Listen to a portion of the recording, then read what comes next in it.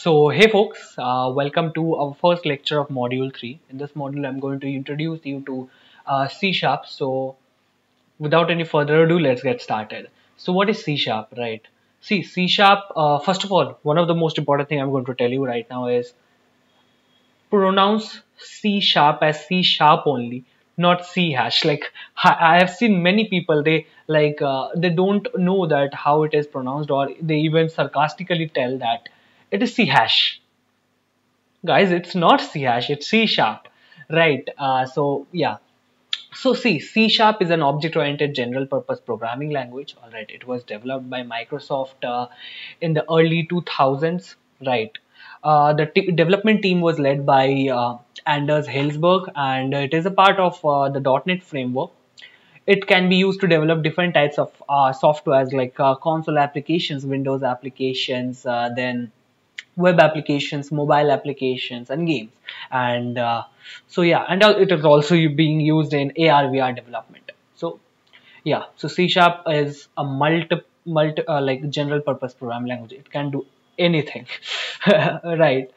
So yeah, this is a very basic introduction to C sharp. This is what C sharp is. Now let's get into the coding part. All right. So this is a very basic code structure. All right. So using system namespace hello world, then class program, then static void main, then console.writeLine, then console.read, right? So don't worry. The If you are not able to understand what are these, don't worry. I am there. Right now, I'll be coding this, all right, and after that, I'll be make you understand what is this, all right. So here's my C sharp compiler, right? This is my C sharp compiler. So I'm going to write using system namespace hello world, right? Class, let's say program public static void main string uh,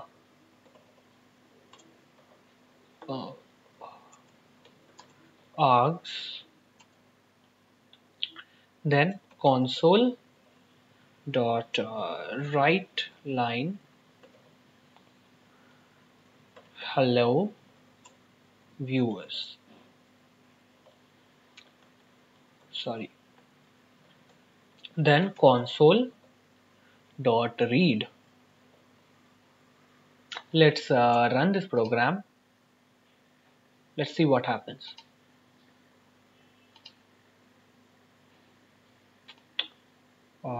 Wait, it's compiling the program.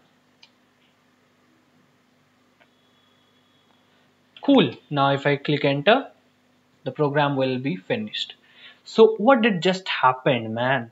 It printed something, right? It printed something in the console. Can you see it in here? It's printing something, right? It's printing. Definitely, it's printing. So let's understand, how is this working? What are these gibberish, right? Let's understand. So by the way, congratulations, you coded your first program. So let's get back to the notes. So yeah, first of all, let's know what a directive is, right? What is a directive? See, a directive basically tells our program, all right. Sorry, not the program. Directive basically tells our compiler. All right, what is a compiler? Compiler compiles the program. All right. We haven't set up any sort of local compiler because we are using our own online IDE for coding. All right. So directives basically directs our compiler.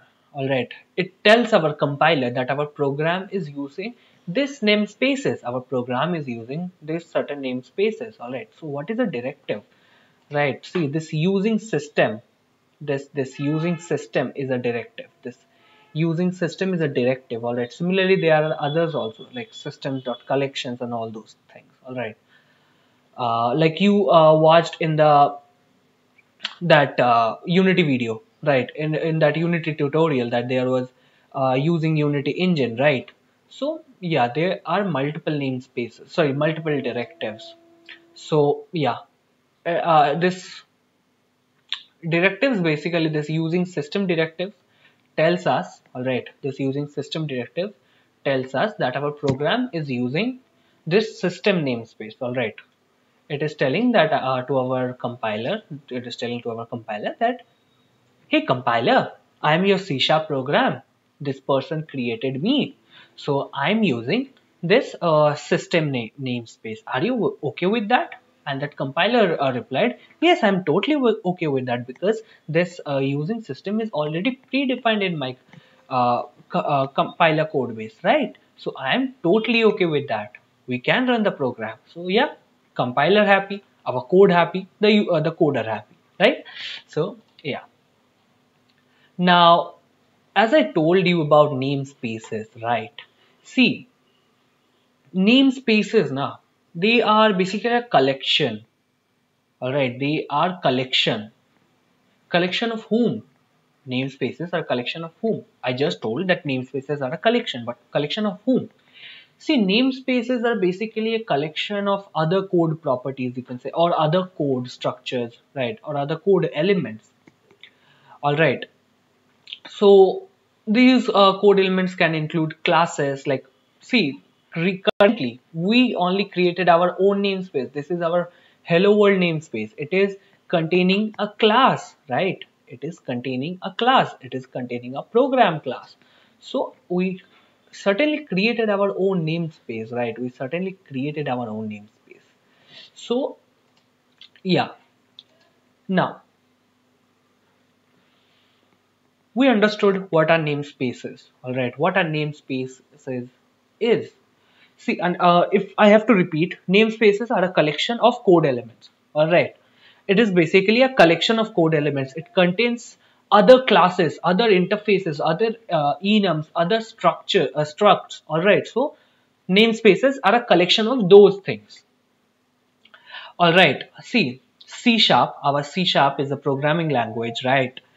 Uh, C sharp has a large amount of code, all right. C sharp has a large amount of pre-written code that, like, the team who developed C sharp, they already wrote codes for us, all right. Useful codes for us that we are using, all right, that we are using. But can you tell that if the programmers took all those programs and just put it in only one file, wouldn't it be cluttered up? Like there are multiple hundreds, like hundreds, thousands code files. Wouldn't it be cluttered up? And now if I had to find one file, then wouldn't it be cluttered up? So what they did, they divided those pre-written code into different namespaces. All right. See, using system is not the only namespace available. All right. There are many other. All right. So yeah. So our code, the C sharp, the developers who wrote C sharp, they actually divided all those code, all right. They divided all those code into different namespaces. All right. The system namespace, all right, the system namespace that is available, it actually contains the codes, all right, codes for methods that allows us to do certain functions, all right. Like if we want to print, we can do that. So I already told that we can actually declare our own namespace. We even did declared our own namespace. All right, we can copy this and create our another namespace. All right, I would show you how to do that. And what are the advantages of using namespaces, right?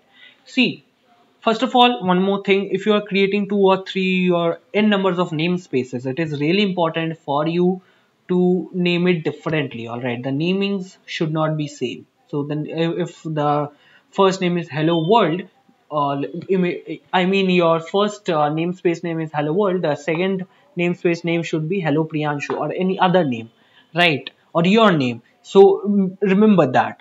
And one of the major things of, like, helpful things of namespaces are two different environment, you could say. All right, in namespace 1, See, namespaces basically help us to prevent the conflicts, name conflicts. Like, see, if I show you here, all right, if I create, if I let's say if I created a same type of variable, I know that you won't understand this as of now, all right. You won't understand this, all right. I'm pretty sure about that, but don't worry, all right. Don't worry. I'm going to cover about variables, comments, and all those things. Now let's play it. Let's just play it. See, it is giving us error. You know why it is giving us error?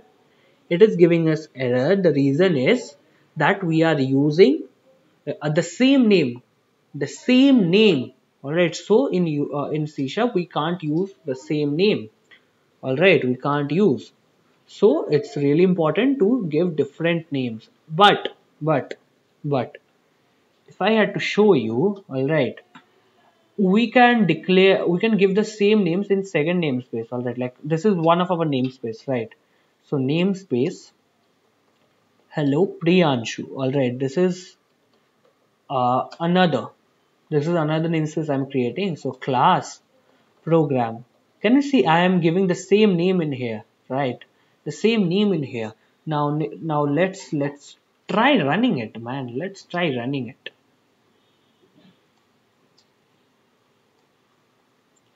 See, it didn't return us any sort of error. It didn't. Why? Because namespaces, you can think of namespaces as different environments actually.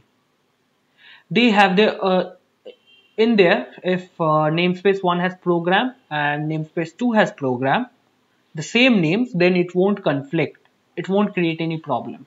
So yeah, I hope you understand, right? I hope you understood this thing. Now, we looked into the example, right? We looked into the example.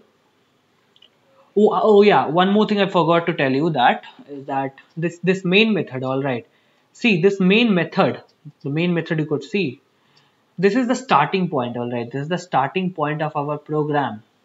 The main method is basically the starting point of our program. It's where our program starts.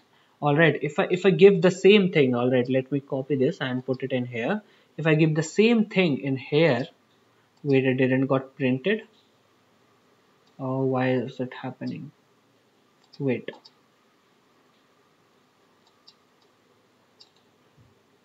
Copy.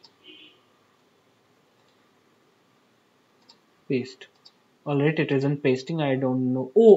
I got to know. I didn't ended the program, right? Sorry, I'm really sorry about that. I was like, oh god. Now let's try running this. I'm sure you would get error. See, it is giving us error. See, it is writing program a.out has more than one entry point defined. Do you know what it means? It means that there are two entry points and main method is the entry point. So in a program, in a particular file, there should be only one method. Alright, there should be only one main method, because it is the starting point of our program, right? Because if we give two main methods in two separate namespaces, then our compiler will be like, hey man, which main method should I go for? I'm confused. And because of that, you are very rude to me. You gave me two main method. I'm really angry about that. So what I will give you error, and you won't be able to run your program. So our compiler will tell this. So to make our compiler happy, to make our compiler work fine, means to make our program work fine, we need to provide only one main method in any of our namespace. All right. Now. Yeah. Oh, okay. I also forgot to tell you about this too, right? My bad.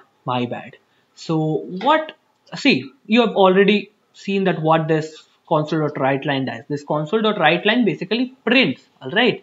This console.writeLine prints a statement. But what this console.read does? All right. I have written it in here. See, the console.read, all right, it basically waits for a key press from the user before causing the console execution. Like if I execute it, all right, if I let's say execute, I will show you, all right, I will show you. Now if I, let's say I try doing something like editing this program, can you see you can't edit the source code when program is running? You can't edit the source code when program is running. Means our program is running, it hasn't ended. If I press enter, see our program ended. Now if I had to comment this down, I know you don't know about comments, don't worry. Or let's say I remove this, I'll remove this particular code line. Alright. If I remove this, see, I didn't even need to press enter, it just exited. So that's what our console.read does. Alright, so let's get an idea about our main method. Alright, so what is it? So see, the main method in here, the main method is basically the starting point. Alright, the starting point of any of our C# program. Alright. Yeah, so the main method in here, is our entry point or the starting point of our C# program, right? Whenever we run a program, all right. Why did when we saw the example where we like added another public static void main in our second namespace? Why didn't it ran? It didn't run because there should be only one entry point of the program. I already told you what would the compiler will feel if you give two entry points, right? The compiler will be angry. It will be an insult for him. I guess so. So yeah, there should only be one entry point.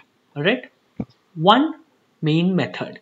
And also one thing that these entry points are called first, all right, than any other methods. Like if you define any other methods, they won't be called first. The first thing that will be called is this main method. All right, I hope you understand. So yeah, there's another parameter, this string args. All right, if you don't know what a string is, man, don't worry, I am there now. I am there for you. I am there for you to make you understand. I will make you understand this. What is this string args? All right, what is this string args? This is an array. All right, this is a collection. It can take a collection of strings. All right, it can take a collection of string. If you're not able to understand what is this, don't worry. Next lecture is there. All right, next lecture is there for you. After that lecture, you will understand what it is, what it does. All right, and I will recapitulate this particular portion in that. Don't worry.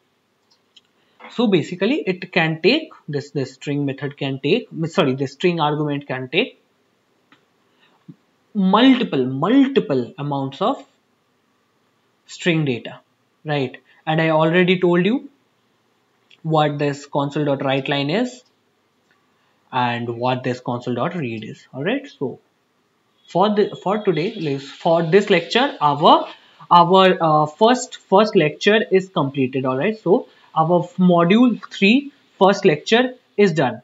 All right, see ya, bye bye, see you in the next lecture. Thank you.